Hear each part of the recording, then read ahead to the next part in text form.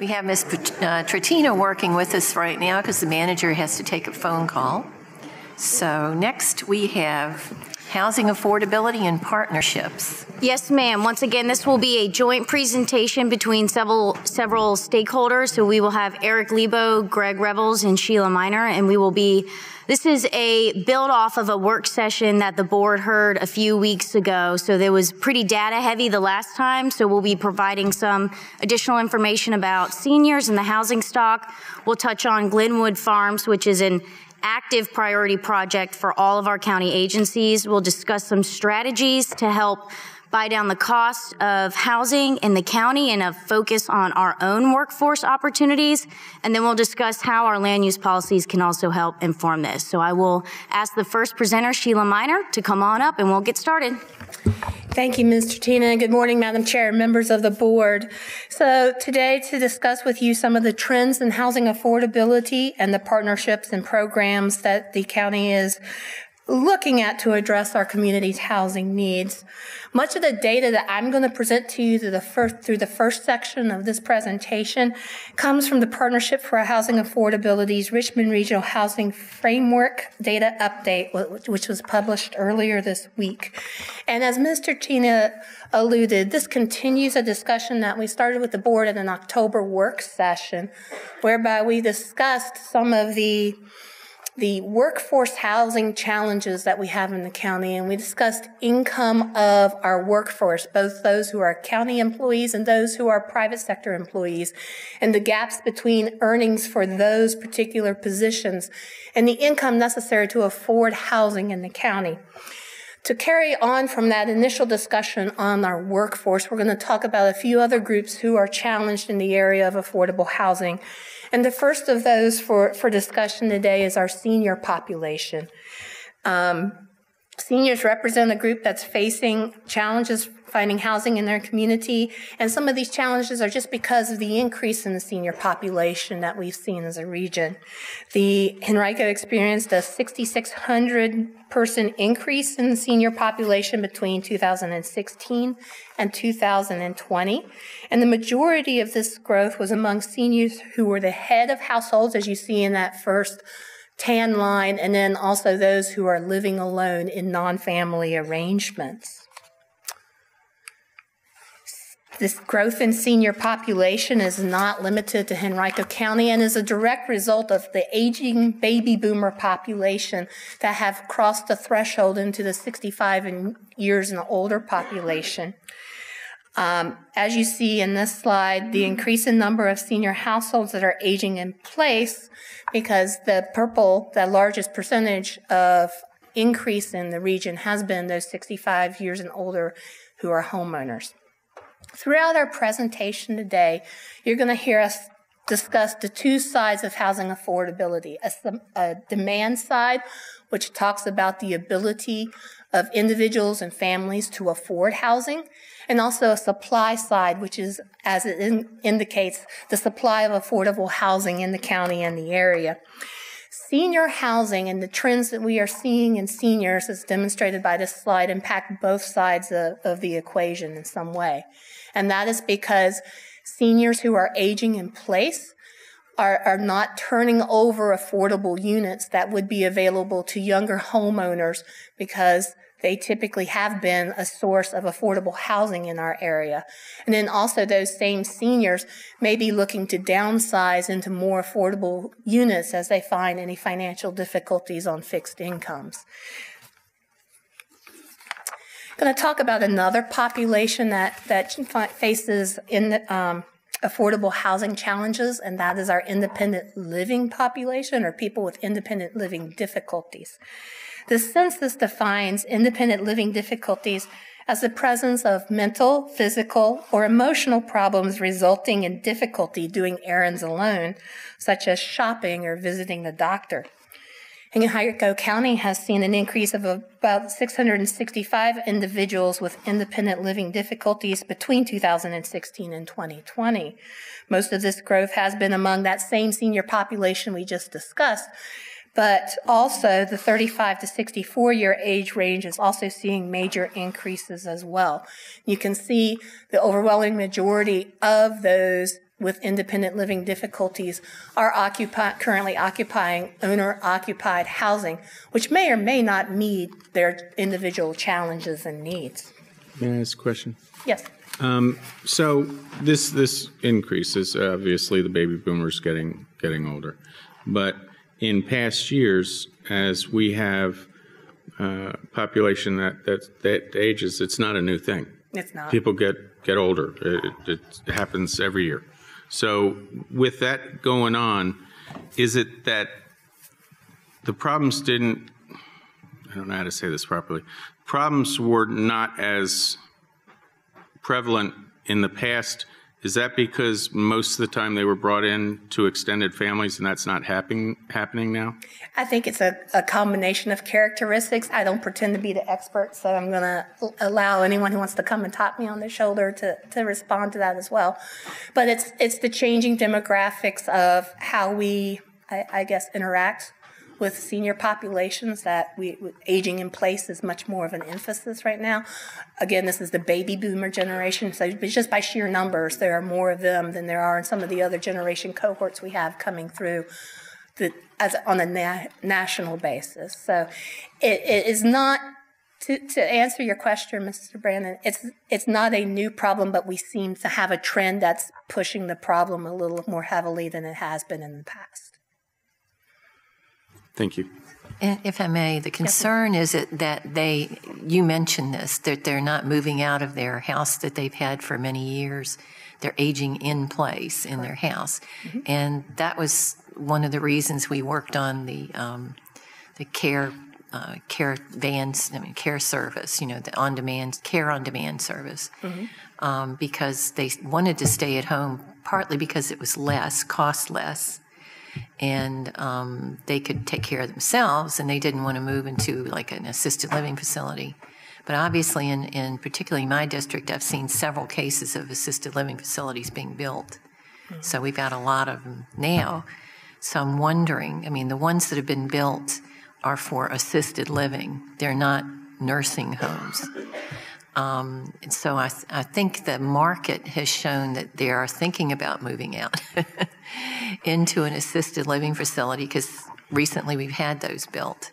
Mm-hmm. So I'm interested to see, what that is. But I also know that there are certain types of insurance that will cover an aid in your home, but not your assisted living, but will do a nursing home.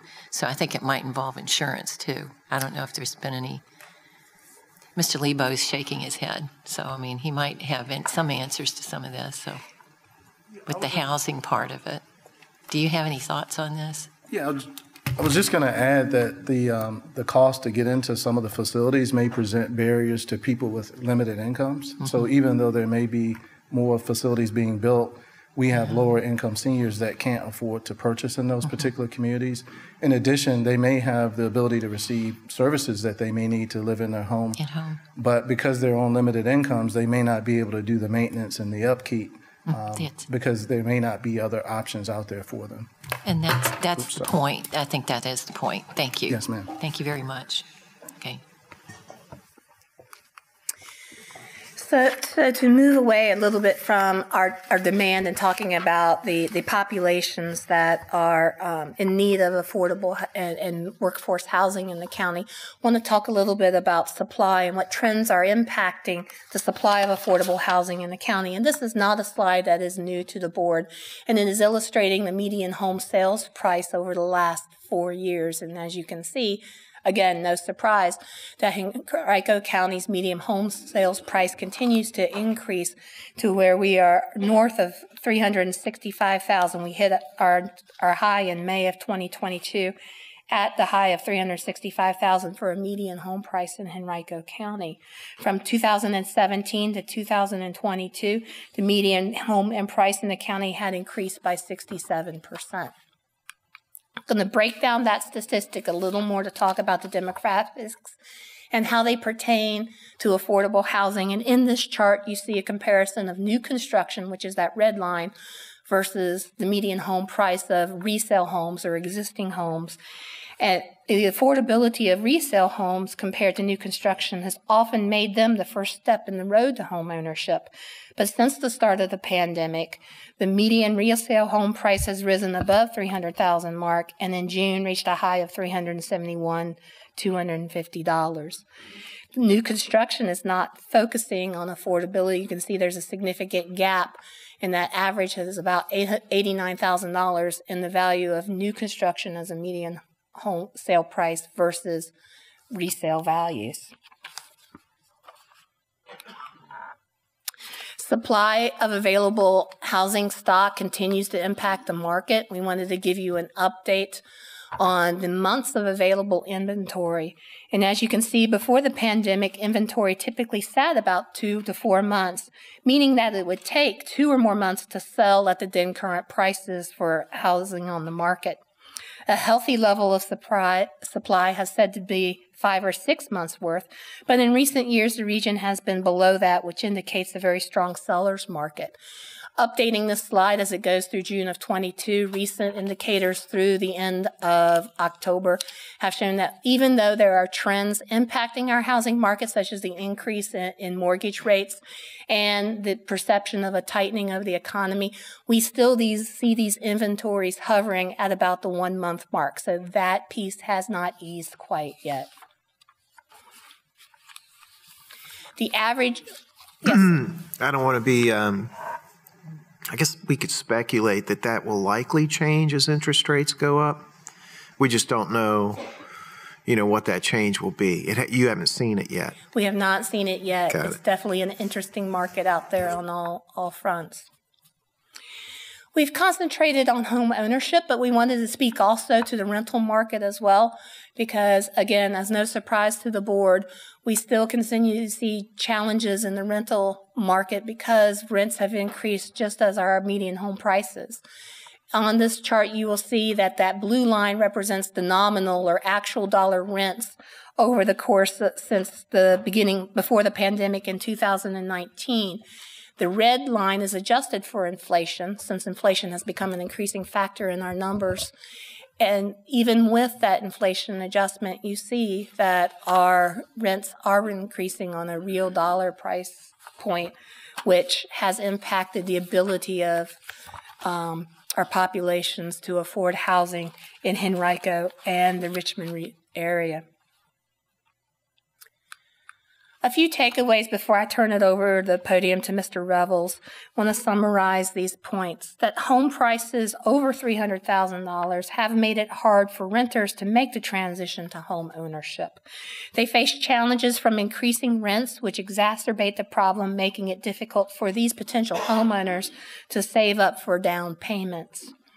The gap between the typical workforce income and the earnings needed to afford a home continues to increase.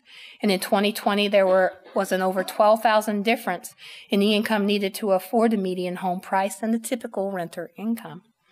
And lastly, the supply of affordable housing continues to lag the demand, particularly for workforce, senior, and disabled populations, as we just described. In 2018, there remained a rental shortage of over 12,000 units for households making less than 80% of the average median income in the region. Actually, that was a county statistic. Be happy to answer any questions before I turn it over to Mr. Revels for an update on Glenwood Farms. Any questions from members of the board? Okay, thank you.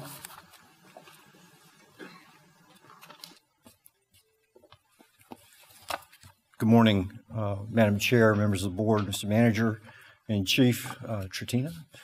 I'm here to bring you an update on Glenwood Farms, and to share with you some unanticipated things that have happened since last year when we last talked to you about the need for a rental inspections program at this apartment complex. But to get that started, oops, the wrong way. So to get that started, and for members of the audience that may not be familiar with this property, Glenwood Farms is a 26-acre community with 294 apartment buildings that were built in 1948. And the property is now owned by a company called Apex Glenwood Virginia LLC, that acquired the property in February of 2018. And you may recall that in 2018, we had initiated a comprehensive inspection program for all apartment complexes across the county based on our experiences out at Essex Village and the conditions that existed at that complex. And Glenwood rose to the top of the list as a complex that was the most stressed of all the 177 other complexes that we inspected over the course of the next 2 years. So we ended up bringing Glenwood to your attention in September of 2021, based on the previous 3 years' experience doing inspections, finding hundreds of building code violations, zoning code violations across the property, mostly due to exterior inspections that we had conducted, along with a few inspections that were the result of complaints filed by some of the tenants about the conditions in their buildings. And you'll recall when we presented this to you in September of 21, that there were numerous serious health and safety violations on the property that threatened the livelihood of the tenants. That resulted in you adopting a rental inspection district ordinance specific to Glenwood Farms, which gave us the authority to then go in and inspect the interior of the dwelling units for their conditions and compliance with the Virginia building code. We were able to successfully initiate that program. We conducted inspections in 29 units, which we were capped on our initial inspections by the legislation to no more than 10% of the total number of units on the property, which was 29. And the findings from those inspections were that every unit that we inspected, we encountered violations, some very serious violations that were cited to the owner and did not get corrected, but then resulted in a petition for an injunction that we filed with the circuit court on May 6th of 2022. Since that time, we've also received a number of inquiries and opportunities to inspect additional units other than those 29 via tenant assertions that were filed by the tenants against the landlord for not maintaining the property, as well as eviction hearings. Once the eviction moratorium from COVID was lifted, the owner started filing unlawful detainer cases with the court, which initiates the eviction process. And those tenants were coming forward to us with concerns about their units as a potential defense against those unlawful detainers via a breach of contract by the owner for not maintaining the property. So we've seen, in addition to our own cases that we've initiated from the rental inspections program, the tenants are coming forward with their own assertions, putting their money in escrow in the court, and then calling on us to facilitate that effort. And it's actually been very successful in terms of assisting those tenants. In one case, a tenant filed an assertion back in either March or April of this year. Her rents were abated all the way through the end of September for the owner failing to maintain the unit. We did participate in testifying, presenting evidence to the court in that case. And she ended up, like I said, with her rents being abated all the way through the end of September. Her attorney's fees, she had a pro bono attorney. The attorney's fees were paid by Apex for that, as well as her unit was rehabilitated. And she got all new appliances, and the violations that we had cited were all corrected as a result of that process. Unfortunately, Apex still has not provided us with a comprehensive or viable game plan for rehabilitating the property and correcting all the violations and concerns that we've been finding. Excuse me. And in addition to them failing to do that, we have now had other partners, or entities I would describe as partners, step forward, and they are starting to put pressure on Apex as well, and by via of actually filing suit against Apex for failing to maintain the property. So I wanted to share with you who those folks are and what their interests are. Virginia Housing, who used to be the Virginia Housing Development Authority, has an interest in this property that dates back to actually 2003 under the previous owner, when they entered into an extended use regulatory agreement with the previous owner in order to provide them with federal low-income housing tax credits. As a result of that tax credit program, they were able to get a deed restriction posted to the property and the deed of trust that requires that, the property be maintained suitable for occupancy and free from health and safety hazards. They have their own inspection program to execute that, to make sure that the property is being maintained in compliance with federal housing standards, in addition to being able to latch on to our notices of violation and our inspection results and cite that as a compliance initiative under their extended use agreement. So they went out and right after Apex acquired the property in 2018, Virginia Housing inspected the property and found it to be in violation of their health and safety standards, as well as being in violation of their record-keeping requirements of the federal program. And they cited Apex for that violation, but then they were unable to follow through on making Apex respond to that due to COVID restrictions, and COVID shut down their ability to perform inspections because the IRS suspended the inspection program. Once that restriction was lifted by the IRS, Virginia Housing re-engaged the property in March of this year, found the same types of problems that they found in 2018, and they also were aware of our issues and concerns and our notices, and they issued a letter to Apex effectively debarring them from participating in any other tax credit program or application within the state. They also issued a debarment letter to the Apex's management firm, which was managing the property, known as Aloft Management Company. And they issued another letter of noncompliance to them a couple of weeks later in April of 2022, requesting that they be responsive and address the concerns and issues that they had identified with respect to the housing and the improper documentation or record keeping. Apex, of course, has not responded to that. And it resulted in Virginia Housing filing a lawsuit in the form of a petition for an injunction with the circuit court for violating the terms of the extended use agreement. So Virginia Housing, though, has not yet served that court proceeding or that lawsuit on Apex. Another party has since stepped forward in that time frame in August and reached out to both Virginia Housing and to us, and that is a company by the name of Argentic Services Company, LP. They are a loan server that was engaged as a result of Apex acquiring a loan against the property for $13 million in June of 2021. So, Greg, that is the, just so the board is aware, that is it's a CMBS, is that the right term? Is that right, Eric? Can you come up just for a minute and explain what that means? Because this is key to, I think, some of the conversations. I keep dropping stuff, I'm sorry. So it's not Apex now, which has a nationwide history of being a bad player, but you now have collateralized security. Yes, Mr. Manager is correct. It's a commercial-backed mortgage security. So it's essentially a loan that's packaged with other loans. It could be 10, it could be 20 or 30 loans packaged together. Argentic is what's called a special servicer that services the loan and acts in the role of the lender, which makes this more complicated than a bank lending to a commercial property owner. It's more complicated because there's certain things that have to be done because it's part of that package of loans. It makes it more complicated to go through the process of foreclosing, et cetera.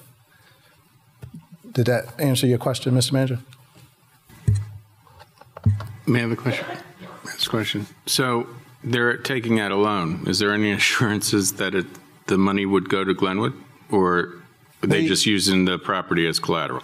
No, they refinanced this property back in July, right, Mr. Rebels, or June of last year? June 21st of last year.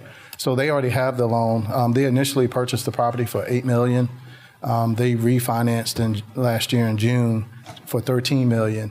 And a part of that package was that there was a certain reserve that would be used to fix units And to our knowledge, none of that money's been used to fix anything at this particular property. Nothing. The loan holder is Argentic? So they're the ones on the hook. They're the special servicer. They wrote a $13 million refinancing loan. Yes. No wonder they're interested. And keep in mind, there are investors that are investing in these loans. Argentic packaged these loans for them to invest in as a part of that CMBS. Mr. Manager.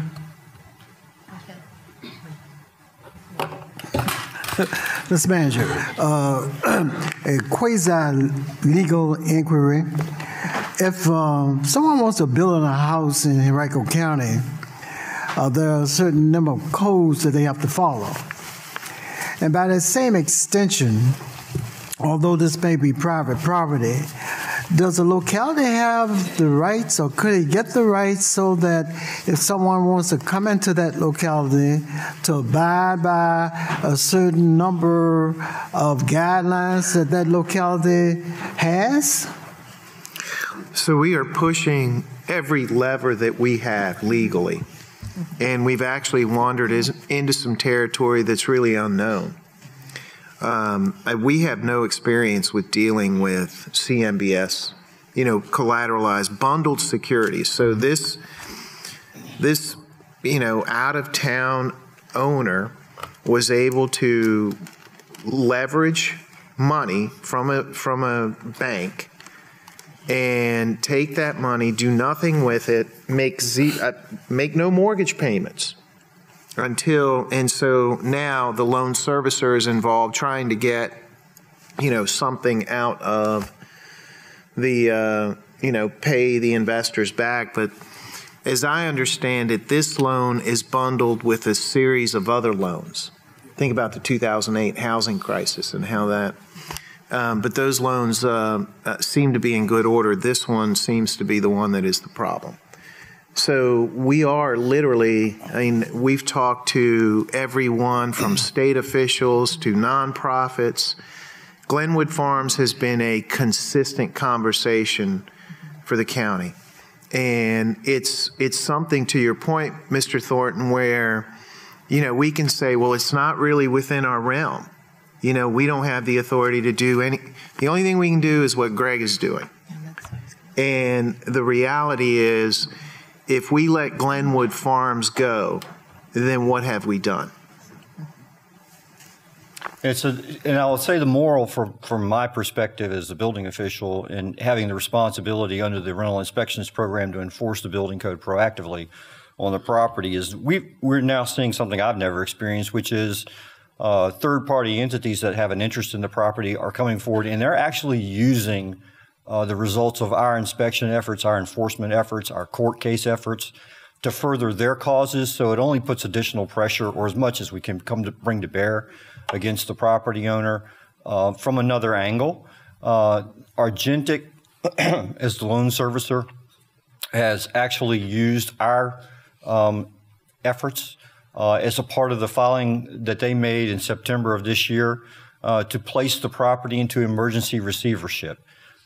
So they were going to bring in another entity to manage the property, take control of the property away from Apex, and initiate foreclosure of the property so that they could, protect their financial interests that went with the loan that was issued in June of 2021. They actually had, a court date set for September the 27th of this year, but they suspended that because for what they told us were productive talks with Apex. And then they came forward in October with the name of an individual that was interested in purchasing the property, but not local. This would have been an entity that was located basically in New York, very near the headquarters of the current owner.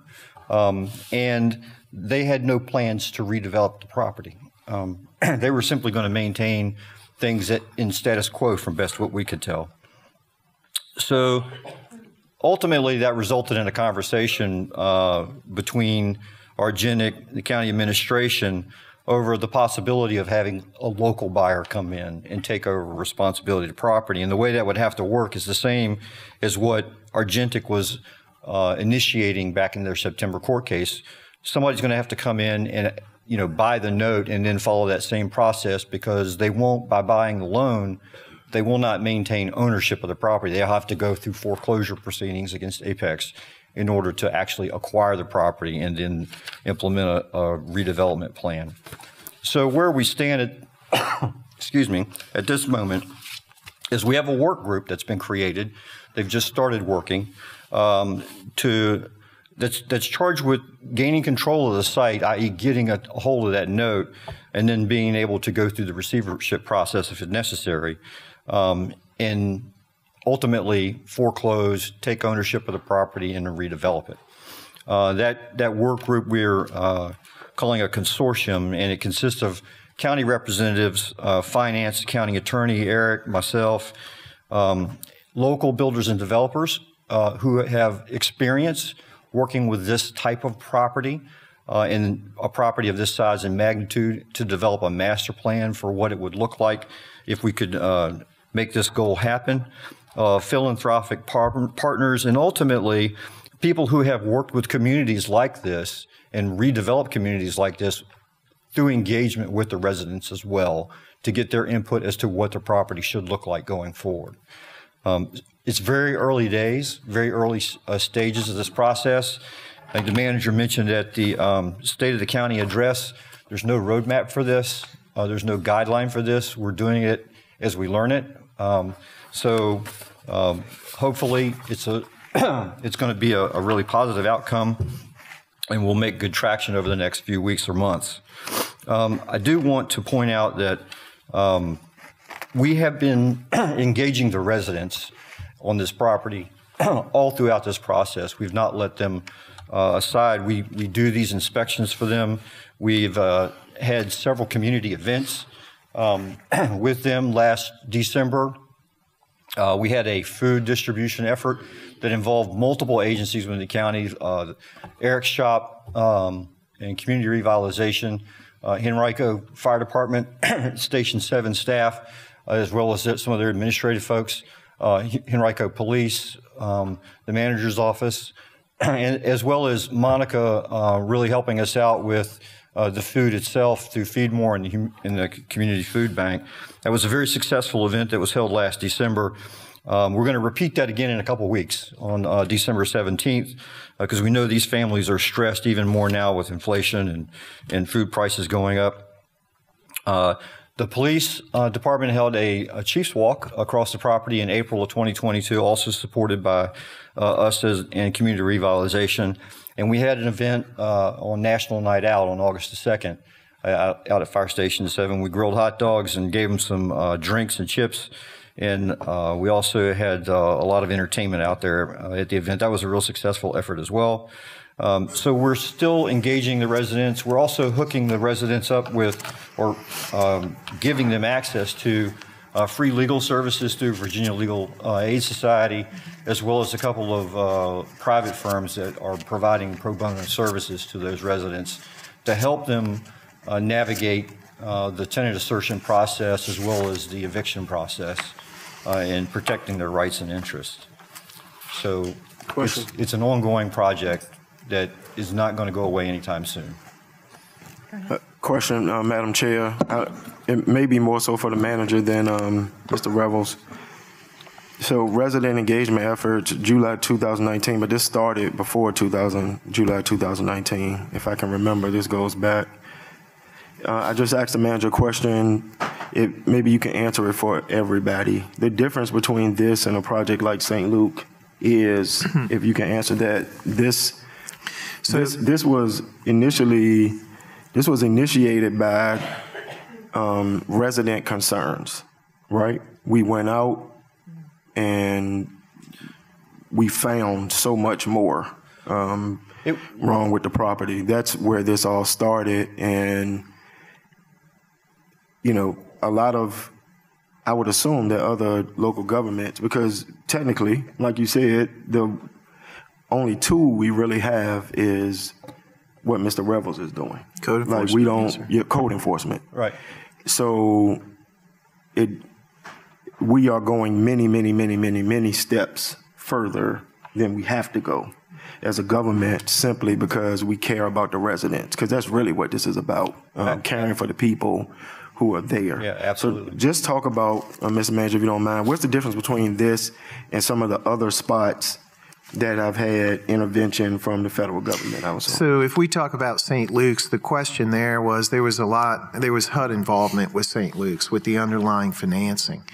So ultimately what we were able to do with St. Luke's was have a heavy renovation of all of the units. We added, believe it or not, washer and dryers in the units, because I think there were 8 units that shared a washer dryer. Imagine that. I mean, with kids, and there were 900 kids in the complex. So with St. Luke's, it was really more about getting one owner out, finding another owner, and helping HUD get to a place where they could help. And that was hard. And it took a while. It took a number of shaming efforts publicly, if you will. But St. Luke's ultimately could be renovated. This property cannot be renovated. I mean, let's be clear about that. These units that were built in the 1940s systematically need to be rebuilt. And so the county has made a commitment from day one that every resident that is in Glenwood Farms, we would find a door-to-door approach as far as getting them new housing. Whether that involved, and let me be clear about this, a federal funding source, a state funding source, or even a local funding source. We have never done this before. If we can't find a federal voucher and we have a family in need, we will find a way to get that family housing. So we also have made a pledge that we would, or the plan is, subject to board approval, that we would make a contribution to a 501c3 for land. So think of a Laura Lafayette's group. County makes a contribution because we can't make a contribution to a private developer to buy down the cost of the land. And then the third lever that we have would be some sort of synthetic TIF for housing. Think about a 10-year schedule where we dial back the base value to 0 and ultimately allow a developer to come in there and benefit, and we think that could generate significant revenue as well, somewhere between $5 and $7 million.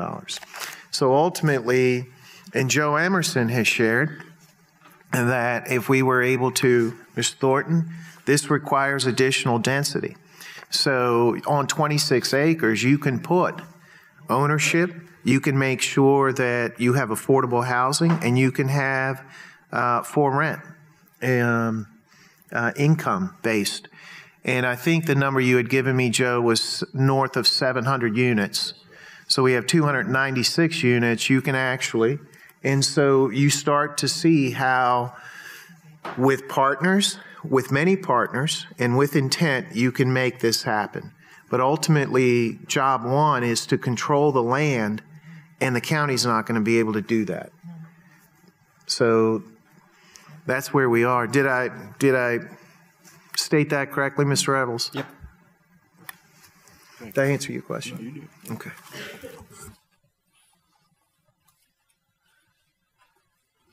Yeah. So I know. Come on, Mr. Lebo.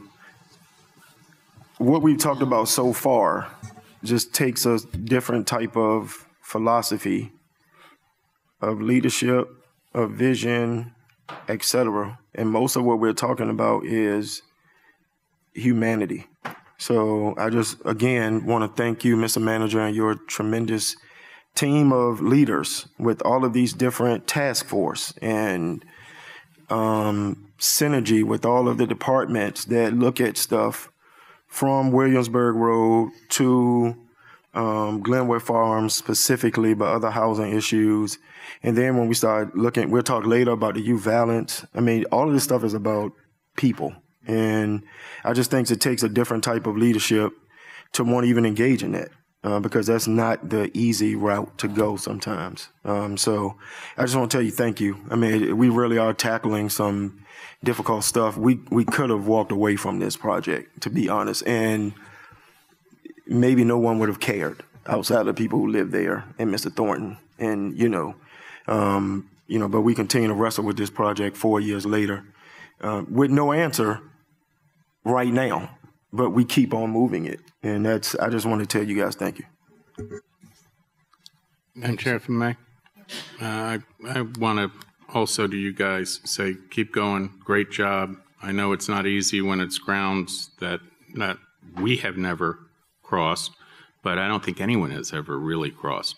So again, you guys are leading the way. And last comment is, the last two topics that we've covered is about people scamming our citizens. That may be something we need to look at in some sort of ordinance, but to have crooks coming in and taking advantage of Henrico County citizens is in no way all right. So I would challenge the different groups that are working on Glenwood and also the revitalization area of Williamsburg Road. With those, we need to figure out how to make Henrico a safe zone from scammers in regards to this. So, Mr. Manager, that's all I have. Madam Chair. Thank you for that, Mr. Nelson, Mr. Brannon. And there we are. So Ms. Minor shared information related to our increasing senior population as well as increased home sales prices and rents. Mr. Revel talked about the challenges that we're facing at Glenwood Farms and our efforts to address those challenges. Next, I'll share some potential strategies that could create additional housing options for our workforce as well as our increasing senior population.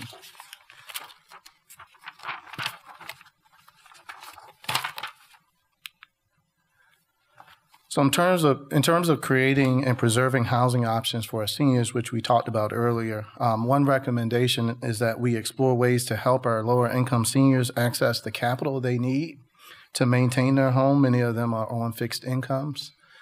In addition to that, we, as you know, provide federal funds to help homeowners through our homeowner rehabilitation and repair programs that serves low income homeowners, seniors, as well as people with disabilities. We could look at ways to provide additional funding to help people age in place should they choose to do so, or help them access other options. And the one way we could do that would be by adding language to our comprehensive plans, goals, objectives, and policies that encourages developers to dedicate at least 10% of their development to housing constructed with universal design features, marketed to seniors as well as more affordable to seniors in our community to help them with those additional housing options. During your October work session, I shared information related to, and Ms. Minor alluded to this as well, related to the gap between what members of our workforce earn and the income needed to enter the ownership market. So one thing that we're suggesting that we explore is holding a forum with major employers to share some of the challenges that their employees and our employees face as it relates to purchasing a home in our region. We think that we could discuss ways that we could all help our workforce enter the home ownership market.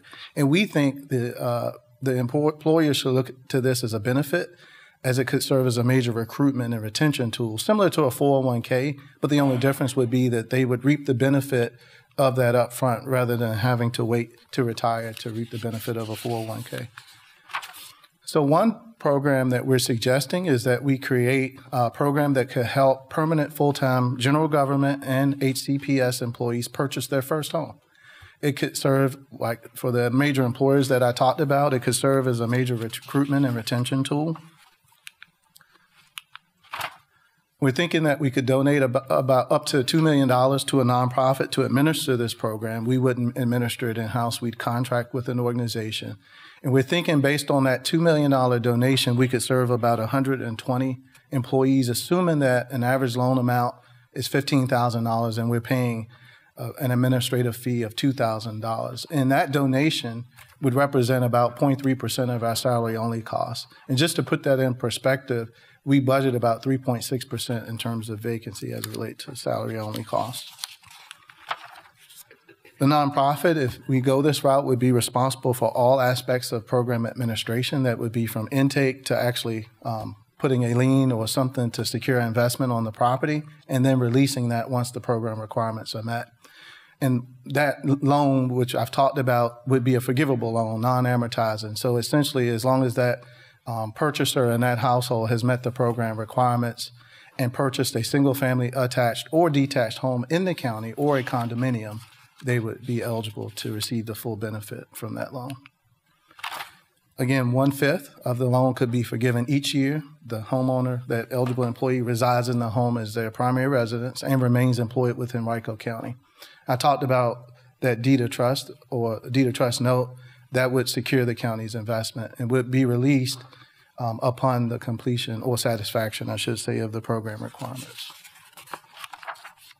This table here just gives you a general idea of the income limits, and these are household limits, not just the employee's income limit, but it would pertain to the entire household for all working individuals. So we're thinking that the loan amount could be increased the lower the AMI of the particular household. So up to 80% AMI could possibly be a $20,000 loan, up to 100% of area median income could be a $15,000 loan, and up to 120%, possibly a $10,000 loan. And I say up to because one of the things that would be required would be a subsidy layering analysis to make sure that that household is getting what they need to be able to close and afford the home, not more than that. Next, I want to talk about land use and zoning policies. Hang on, Eric. Yes, sir. Madam Chair, with your indulgence, I'd like the board's feedback on just generally on the thought of what Eric put out. Yeah. I've been thinking about that. Yeah, this would be a major program.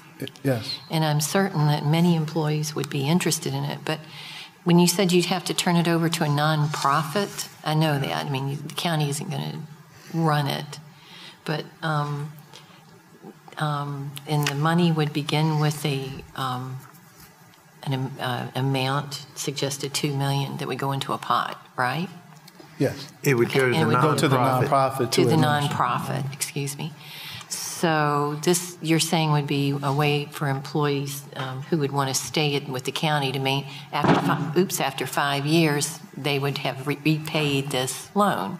Is that correct, too? It's a forgivable loan. So they don't make any payments on the loan. The requirement would be that they remain employed with the county and use the house as their primary residence. So they couldn't lease the house out or rent it out. They couldn't move and buy another house. If they did that, then they would not satisfy the program requirements and then would be required to pay some portion of the loan back. So this would be strictly used by Henrico County employees? Yes, workforce. General government and schools. And I get the feeling you're thinking of police department, fire department, and teachers. Yes, ma'am. Well, of course, other employees too, but because that's what we hear a lot is the police officers have to live in another county, or the firefighters have to live in some other county. And other employees live in more rural counties in the area. And go back, Eric, I mean, you're talking, the numbers that were shared earlier, no, as far as the number of, it would be, so 120 if, and think about, when you go out and you get a mortgage, the $15,000 is likely to be a component of the down payment. Definitely. There'll be some other funds, but we went round and round. Do you do this with some sort of lottery? And you really can't. You have to do it when you buy a house. You have a certain amount of time to do, to buy the house. And so literally it could be the first 120 that qualify under those income parameters. And what I'm thinking too is I know that there's probably been an analysis, and I'm certain you know it. When I say the firefighters or police officers or any employee goes to another county, what is the average? I know the average sale prices in Henrico are higher than, say, Charles City, New Kent. I don't know about Goochland, but Caroline County and some outlying areas. And I know we have maps where we've taken where the employees live, and some are in Middlesex County and Matthews County and drive that long This distance. is Henrico County. I know, but this would be, your house would be in Henrico. Yes, ma'am. Because we're trying, and the goal then is to have them live in the same community. Yes. So you would have criteria, though. What would be the criteria for those 120? Well, they would have to comply with the income Like requirements. They would have to be in good standing, meaning their performance. So they would have to be employed at least a minimum of 12 months with the county, so they would have a performance appraisal. They'd have to have a, acceptable, more than acceptable, outstanding performance appraisal. So they have to be in good standing. They would have to, again, live in the home. They would have to, be employed with the county for at least 5 years to reap the full benefit of the loan. Because what I've heard from a few of the employees is that they could not afford the houses in Henrico with their salary. Mm-hmm. So I assume their spouse or significant other salary would be taken in part of this too. So yes, ma'am. So all issues, because 1,000 square feet. I had last night some questions, not on this, but about the fact that you can't afford a 1,000 square foot house in Henrico unless you make a certain level of salary. So 15,000 is, I think this is good, but well, our houses are, this is just, you're trying to make it more affordable, particularly for our employees that are the essential employees. Is that the whole idea, or any employee? Is that it? It literally is. It's just one attempt. I mean, 120. The point was 120 versus the units that are needed. There's what was that number, Eric? Do you recall? 12,000. 12,000. So, it literally, it's a start, and potentially. The only other locality that I'm aware of that is doing this is Arlington. Is it? I believe it's Arlington, Loudoun, and there may be one other locality. Yeah. So it's a different approach, but it absolutely will work if you can match the employee, the public employee, to workforce housing. Mm-hmm. And then you couple that with some of the efforts that you could undertake where you focus on seniors, and potentially you start turning that dial. But I'm just thinking in terms of what several people have told me is that 1,000 square foot, 3-bedroom, 1 bath, 1.5 bath, little ranch house or something, in an adjacent county could be bought for $150,000 to $175,000, which the bank would loan them the money. But in Henrico, there'd be $250,000. So, I mean, that's the other flip side of this. I'm not sure, how many and how much it takes. The amount. I'm not going to answer, but go ahead. Madam Chair, this is, I guess, expressing my view, but this is why retreats are so important, because the discussion and the efficacy of those discussions is so important. And I want to just say all that to say that Benjamin Franklin talked about a new mousetrap. And most people understand the analogy here. When we got employees who have to struggle with rent and all of that, and then we can kind of devise a plan, I'm telling you, that is not only efficacious, but it kind of identifies what Henrico represents. And that we say about the Henrico way. And you've heard me express this from time to time, but when you are in leadership position, you have to lead. And I really think this is an impetus towards finding some solution to this problem here. So I just want to compliment the manager and his staff for putting this together. Nothing is perfect, but at least this is a plan. Mm-hmm. And I think it's going in the leadership position. So that's what we're here for, to see can we improve it, if it needs improvement, and all that. But I just want to express this, as I mentioned, this is for me a metaphorical flower moment, really, I think. Thank you, sir. And Did you have questions? Thank you. Oh, okay, sorry. I was writing notes as you were speaking, and you just cleared up most of them. I want to be very conscious that there's rules about someone not taking advantage of the county. Mm-hmm. Living there 1 year and then renting it. Yeah. That would be that'd be horrendous for us. And the other one I was concerned about with is retention after the person enters into the program. You're going to hear me a bunch of times through the next 2 days talk about recruitment. And I've already talked to the manager about all the things we really need to do to be competitive, because it's not, in the world we live in now, it's all about being competitive to get the brightest and the best. So I think this is going to be one outstanding recruitment tool. So I'm all in. Keep going. Thank you, sir. And I will add that, a lot of the initiatives you've heard, I'm here presenting, but there are teams of folks from finance, there are folks from HR, Yvette and Kim and her team. We're all pulling this information together, putting this forward. So it's a team effort. So next I'll talk about one second. Mr. Manager, you asked for feedback. I'll offer it in bullet point form. A couple things I liked about it. 0.3% was what reflects to the $2 million. That 0.3% of the salary cost, the vacancy, I think it's a good point that Eric included in these slides. 3%, 3.6% is what we figure as a salary cost for vacancy. That's the financial explanation for it. The empathetic, the heart, the Henrico explanation for it is exactly why it's even on these slides and here for discussion today. Yeah. So my feedback is the financial thing has been asked and answered before we could even ask it in easy form, right? 0.3% of 3.6% is the explanation. Very easy to get to that number, if not more so, if this program becomes a success. So I like that piece. I like the 5-year satisfaction of it, remaining a Henrico County employee. I think it's of note, we heard from Sheila a minute ago say that the median price in Henrico has crossed $300,000. For someone in Henrico to purchase a $300,000 house, we know the 20% PMI number to get a reasonable mortgage is 20% down payment, $60,000 for that. That's what I mean. Your cost to acquire with closing costs and realtor, and you're talking about $10,000 in other costs. So that 10 to 15 to 20,000 is a real number. A couple points I had to Mr. Brandon's point. He mentioned a few that I crossed off, so I don't want to duplicate it. But another one is this. Remember, this home doesn't need to be purchased in Henrico, correct? I didn't see anything on that says they have to live in Henrico. Yes, it would be required. Good. I was going to ask. That would be an incentive to that. We want these folks doing that.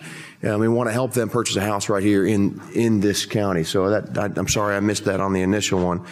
And then my last question was if anyone else in the Commonwealth was doing it. You mentioned Arlington, and I think, did you mention Loudoun? We've had a couple conversations even recently about being the first in the Commonwealth and not to have fear as we do that because we've done it correctly. I don't mind being third in this regard, but we'll do it better than the other two.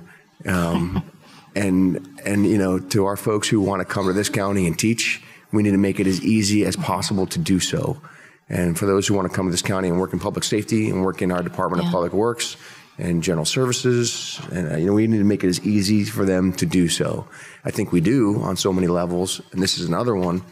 So, Mr. Manager, you asked for feedback. There you have it. I couldn't think of another way to improve an opportunity in this program.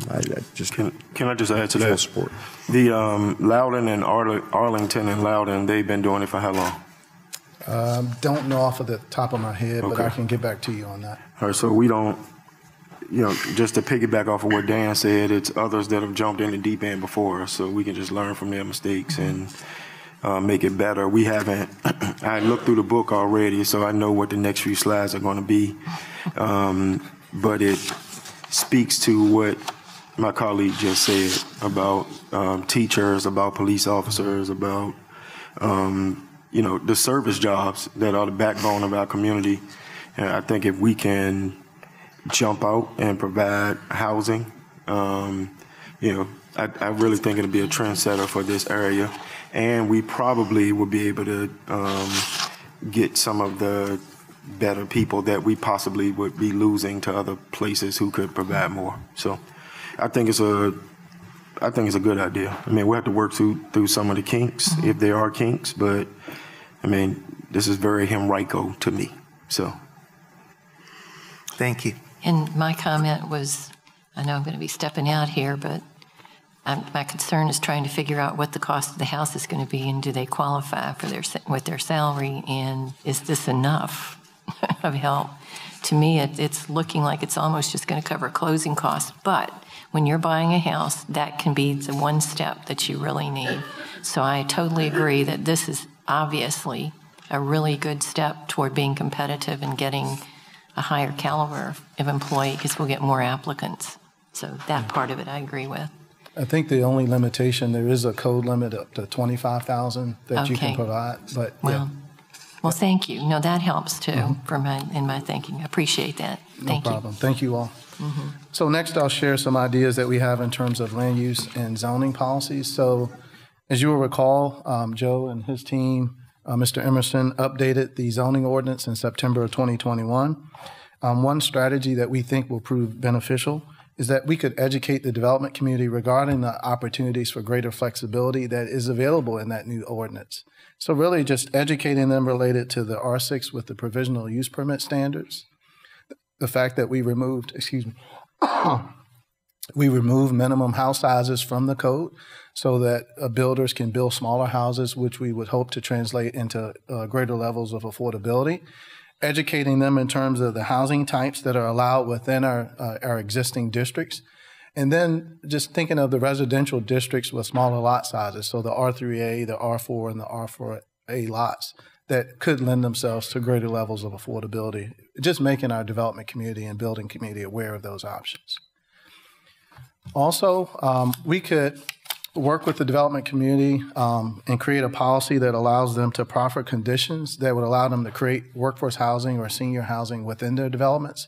And we're thinking that for home ownership developments, developers could agree to make homes perpetually affordable using the community land trust model, or for rental developments, we could encourage them to utilize the increased flexibility through the zoning ordinance to provide units at a lower price point for folks earning 80% area median income. And that's about $80,500 for a family of four or household of four. Question. Yes, sir. Mr. Manager, Mr. Lebo, will any of this conflict with whatever the governor is bringing forward? No, I mean, it could be a good guide for the governor, actually. Okay. We don't have anything that tangible. We don't have a bill yet, just rhetoric. Right. But, I mean, they can absolutely use some of this. So this is something, though, that we would have to get approval from the state to do? No, not at all. No. Okay. And it's already been done, Mr. Nelson. So you'll remember the Fulton Yard development. The developer proffered that 10% of those units would be rented to folks at 80% and below, at rates that are 20% below their market rents. So it's already been done in Henrico. So we're thinking that there may be other developers that or property owners that would be willing and they're interested in doing the right thing in terms of providing some affordability. And we're not talking 100%, but some smaller percentages of affordability within their developments, because it's just the right thing to do. They're seeing the same numbers that we're looking at. They know the need is there. So let's help them get there. I have a question. You know what I mean? I have a question, though, about there were two things here. The not indicating minimum house sizes. Is there current minimum 900 square feet? There are no current minimums. There are no current minimums. I understand that those were removed from the ordinance. Is that correct, Joe? Okay, I knew you'd know that, Mr. Emerson. Smaller lot sizes, do we already have a minimum of smaller lot sizes? We have 3 that were reintroduced with the zoning ordinance update. I'll actually. Mr. Emerson? You covered it already, Mr. Lebo. I just wanted to ask Ms. that. O'Bannon, you'll recall in the late 90s, early 2000s, the board removed from the code the R3A, the R4, the R4A lots. So with the update, we added back in the R3A, the R4, and the R4A lots. So you now have 3 new categories of smaller lots that are available. You also have several new planned development districts that allow a developer to come in and master plan a development similar to a proposal that's occurring in Verona right now, where they have the ability to come in and within their terms and conditions set forth the size of lot that they will have in that community to fit some of the house sizes that they're proposing and to make better use of land. So we do have that. Well, because I'm familiar with an 1/8 of an acre. You can get about, 6 or 8 houses. A single family, very nice size houses. They're 2,200 square feet, 2 stories.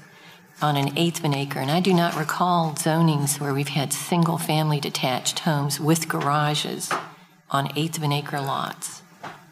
Do you know of any development that's on an eighth of an acre like that?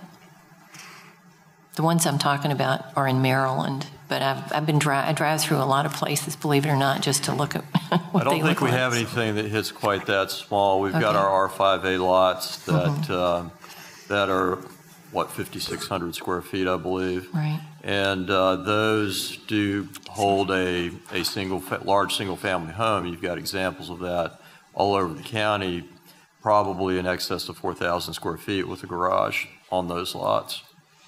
Okay, thank you. One more question, sorry. I don't know who this is for, but I know we were talking about using this as a recruiting tool. What about employees that have been around for a while? I mean, that's just throwing it out. Let's say it's a teacher, older teacher, been around for a couple decades. It'd be open to all of them. Yeah, Okay. recruiting and retention. Not just, okay, recruiting and retention. So All right, keeping our perfect. good employees. Yes, Okay, sir. perfect. Thank you, Mr. Emerson. The next, one of the other strategies that we're suggesting is really educating. So a part of the zoning ordinance update, we put into place the ability to create an accessory dwelling unit. And one of the things that we think could lend itself to creating greater levels of affordability within the county would be to increase marketing efforts to make more developers and homeowners aware of the option. And then in addition to that, developing materials that better explain the process to help people navigate how do they create that accessory unit that could lend itself to some greater level of affordability for the person that lives in the unit. Lastly, we could require the inclusion of senior and workforce housing in developments that seek board approval for revitalization area designation. And this is required when developers are seeking financing through Virginia Housing or any other financing related approvals that they may come to the county board for. And last but not least, through our Henrico Next 2045 comprehensive plan, ensure the inclusion of objectives pertaining to the promotion of senior and workforce housing. That concludes my presentation. I'm happy to try and answer any questions you all may have. Any questions from members of the board? Well, we're now through the... Oh, okay. So are you going to do that? All right. We're going to take another 5-minute break. Thank you.